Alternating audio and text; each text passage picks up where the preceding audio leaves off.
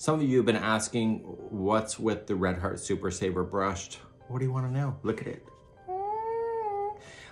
It looks like the yarn has been brushed because it's called brushed, and it's got a haloing effect to it. The Yarn Inspirations design team recommended for me, and one of the reasons why they did that is that I'm still a little inconsistent with my knitting stitches and being like completely even, and I noticed that I was using Peyton's Lincoln Fog and also Peyton's Classic wool, that it has a bit of halo to it, so it actually hides my imperfection a lot easier.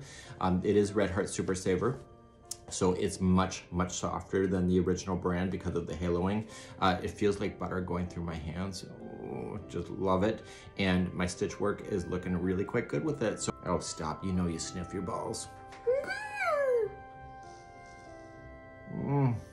It's a good brand.